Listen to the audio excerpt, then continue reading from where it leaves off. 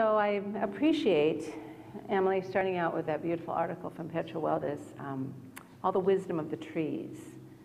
I've picked a few special words, I think, we can all learn from the trees. You know, trees have been here 370 million years on this planet. They have something to teach us.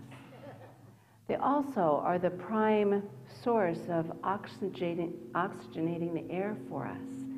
So we need, am I standing by something that's doing something weird, Kirk? Making a vibration? Huh? Okay, good. So I want you to think of your relationship right now with trees. I mean, I know we have some people here that really love trees. I mean, they are just really tree huggers and lovers. But think of your relationship with those beautiful givers of life, because they have so much to teach us and we have so much to learn. The number one thing I realized from trees is faith. It's kind of interesting that was the first thing that came up to me, but faith. Faith in the process of life.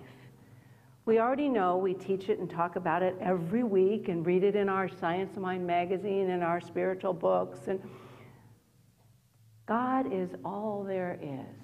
And with God, all things are possible. Well, do you live that way? How much of the time? Most of the time? Okay. Because the trees live it all the time. Joseph Campbell, the beautiful comparative teacher of comparative religion, comparative mythology, of course the author of The Hero's Journey, we love him, said, you know, I really think about nature and about trees and about grass, and I think, what if one of the little blades of grass said, well, for Pete's sake, if you keep cutting me down like this, why should I keep growing? And you know what? They never ask that. Trees never ask, why should I grow? They just know. They use that invisible source of life, their roots that they can't see, that picks up the energy of life, to do what God intended them to do, to grow a trunk and a core, to grow foliage, to blossom, to give fruit, whatever that particular tree is. And there's no two trees that are alike, just like us. But they know what they're supposed to do. They tap into source all the time. We could do better at that, don't you think? That faith there is something for us to remember. So when you go out today and look at the trees and nature and everything else, I want you to think of faith, having the faith that everywhere we are, God, life energy, creative potential, all of that is right there in its fullness. It's up to us. You see, the other thing, trees don't judge, so they didn't tell us this, but you know, human ignorance is something that causes us not to accept all the gifts that we've been given. We look at all the conditions and experiences in our life, and we say, I can't, just as Gretchen was singing, I'm not enough, but I'm already enough. And we start judging life and stopping that flow. We block life from flowing through us with our judgment, our negativity, our criticism, our self of life and others and all of that. And it's time that we truly realize that when we stand on our own 2 feet, we can know we're not alone. I remember once when, as a new kindergarten teacher, I remember going into my first kindergarten class, and I came in just like that, boom. I didn't have a lot of preparation. I didn't do any student teaching in kindergarten. And I asked the kids to pick up the red crayon. And this was way before now. This was so long ago. Kids know red at 2 now, but this was a long time ago, and they looked at me like I was crazy. So I had a lot of learning to do myself. You enter into a new situation, you have a lot of learning to do. But I love teaching. I'm a little shy, though, and I get into committees, and I love the committees, helping the education program as a beginning teacher. And I remember my principal asked me to go speak to the board of education about one of the committees we're doing. And I went, oh, I'd love to. and froze in the spot right there. And one of my friends who'd been doing some study in meditation and energy work said, well, I have an idea for you. Before you go and speak, I want you to go wherever you want to go, in the ladies' room, wherever you want to go, and just be a tree. Grow roots at the bottom of your feet, and pull that energy up to the center of your being. And feel it as it goes. And then open your head, your crown chakra, and let the energy of the earth, of the sky, of heaven, of God, of love, whatever it is, just open up to it and let it meet in your heart center and speak from there. So when I went into that room, I'm shy, but when I went in there, I felt grounded, I felt good, and I didn't feel alone. And it went off well. I don't remember what I said, but I remember the dress I wore. Go figure. Anyway, so that's a good lesson, and I passed that on to Kirk, and he said, that was, we don't even want to say how many years ago, but we still remember that. It's still a powerful lesson and message for us. The other thing that I really thought about with trees is the balance they have, the balance of life that is held in the wisdom of those trees. And I want to read to you, this is from John O'Donohue's book, Walking in Wonder. And he says, I think trees are incredible presences. There is an incredible symmetry in trees between their inner life and their outer life, between their rooted memory and their external active presence. A tree grows up and down at the same time and produces enough branches to incarnate their wild divinity. A tree doesn't limit or doubt itself. A tree doesn't limit or doubt itself. It reaches for the sky and it reaches for source at the same time. It doesn't doubt itself.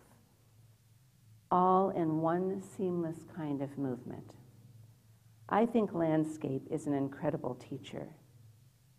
And when you begin to tune into its presence, to its sacred presence, something shifts inside of you.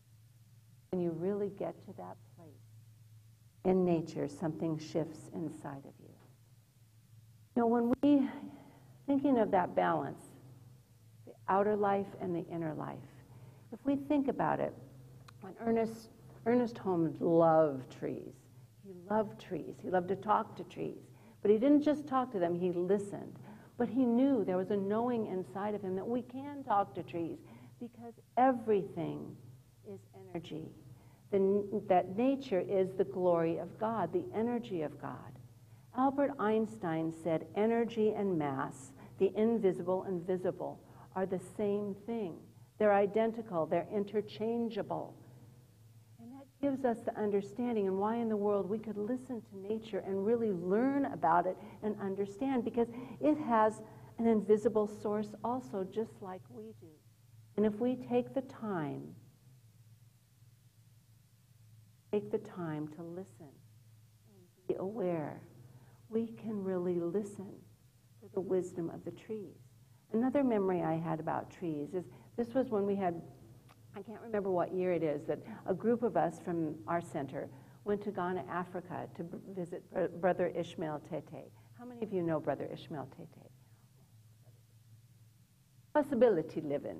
That's what he'd always say. We need possibility living.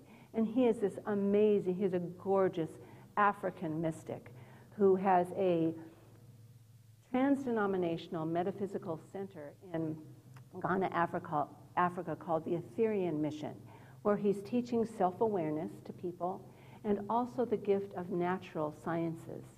So he teaches about nature. Native African spirituality is based on nature. And so he combines that with all the teachings and trans-denominational teachings and wisdom that the mystics teach. We went there, and it's just amazing. You would be really glad. Their church services are 5 hours long. Yeah, that was kind of long. Okay, long time. But he took us to, one of his workshops was to take us to a botanical garden in Ghana, Africa. But it wasn't like the botanical gardens around here, not all lush and green and beautiful. Neutral colors, and it was alive with energy. And our task, we had a little notebook, was to go find a tree that called to us and sit for at least an hour. Message of the trees, the wisdom it had to share. I was really, I realized when I sat there and listened, it took time for my defenses to move and be released, because I'm like, what's this tree going to say to me? I didn't understand, but when you listen, you're touching the bark of the tree and sitting with your back against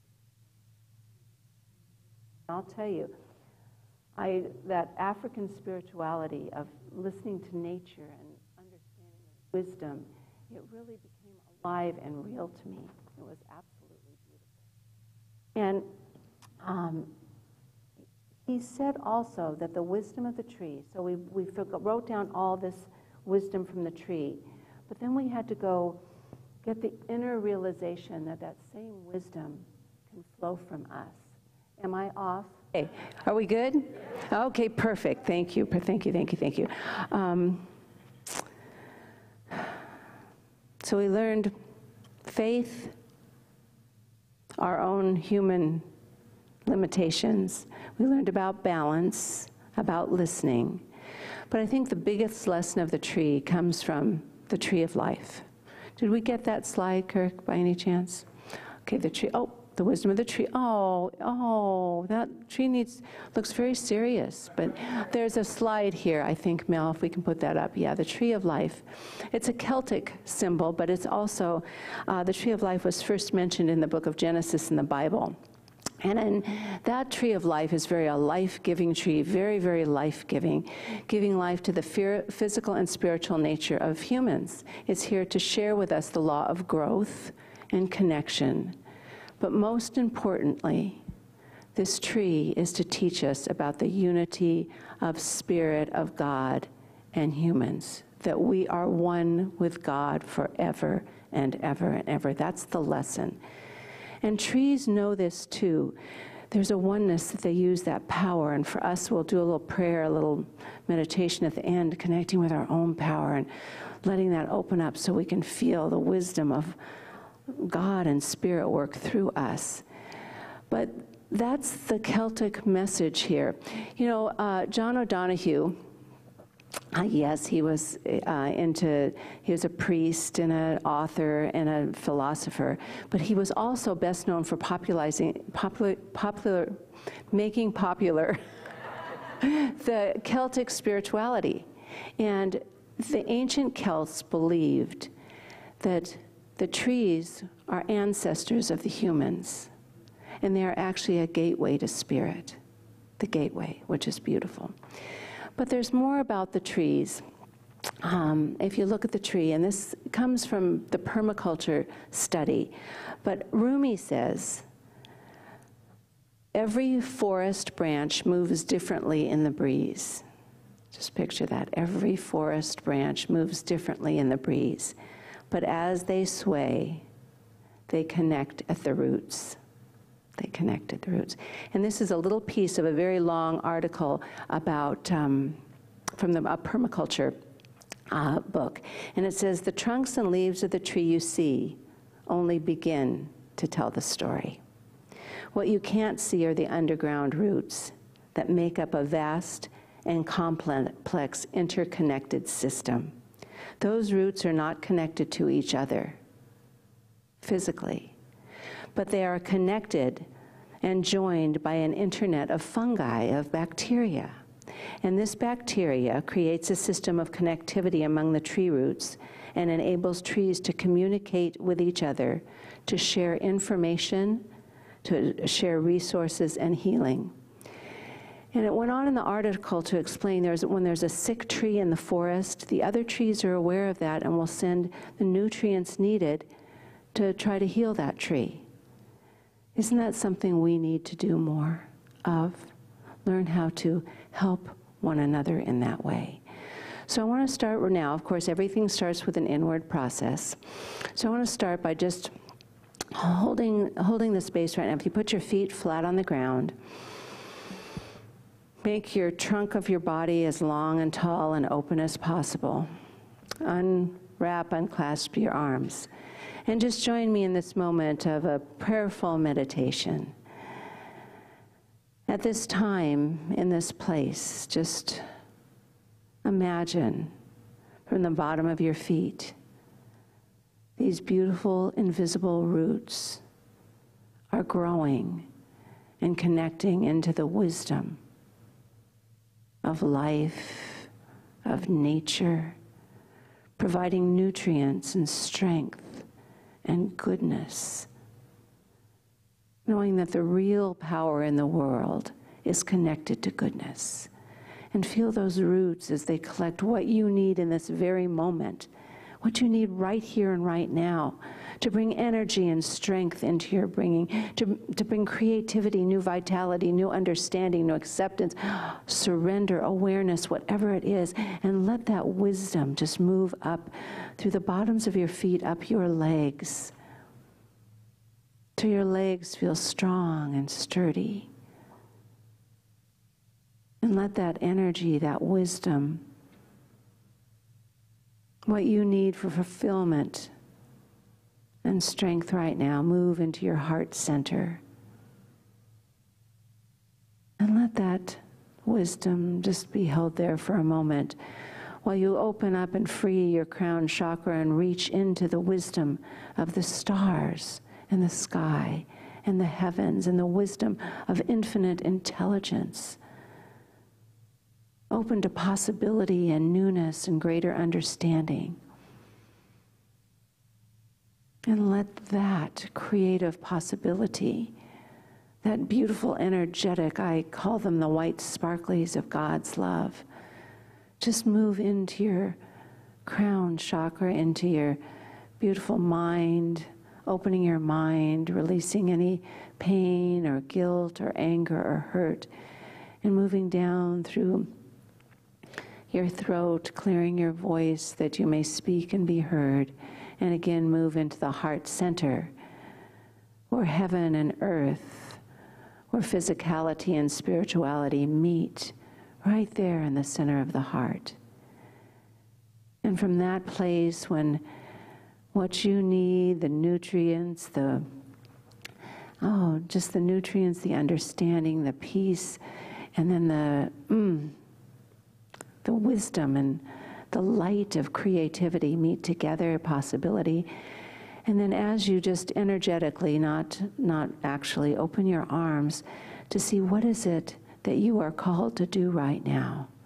As you open yourself up to expressing life and growing, accepting exactly who you are right now, for better or worse in this moment, and knowing that there's something more, that we are all here to grow and become and be that life energy of goodness and light. It may be something you need to do for yourself, to take better care of you. It may be something you need to do in your home, with your family, with your friends, at work, whatever it is. Let that energy, and even if it's not clear in this moment, just let it be open and ask that it be revealed to you when the time is right, when you're ready, because you are open and available. And just letting that energy flow through you, that work happening in you right now. Let us just know in this moment that the goodness of God is the truth of this and every moment. That we are surrounded by a life force, energy, a power, and a beauty, that same life force that created the world and everything in it. It's there for us, always, infinitely, eternally, right here, right now. It's there.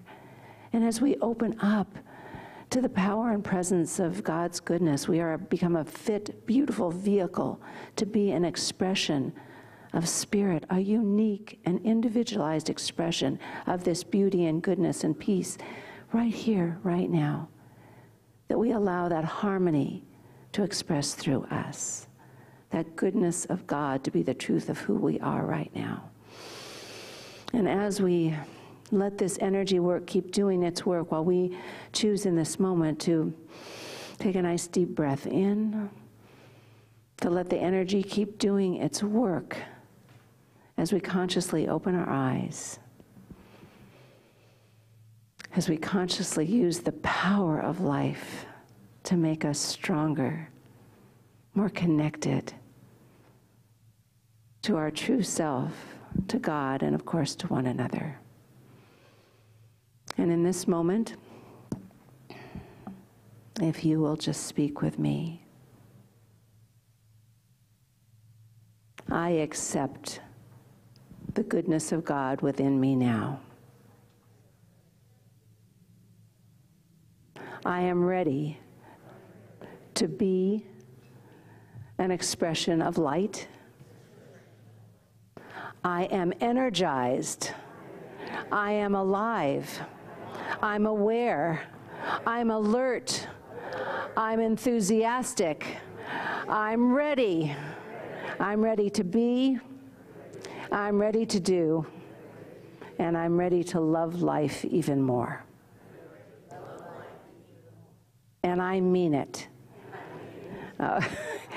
And it's just, I love that, I see a little smile here, because I know sometimes we speak the words and we don't mean it truly, but wholly and completely we are ready. And I just thank you for being part of the goodness, the energy for light and love, for connectivity that's happening here in the world. I know together we can do amazing things. We're already doing it. There's a light in each one of us, and when we share our lights together, the world becomes so much brighter. I love you all. I appreciate you all. Thank you, thank you, thank you. And so it is.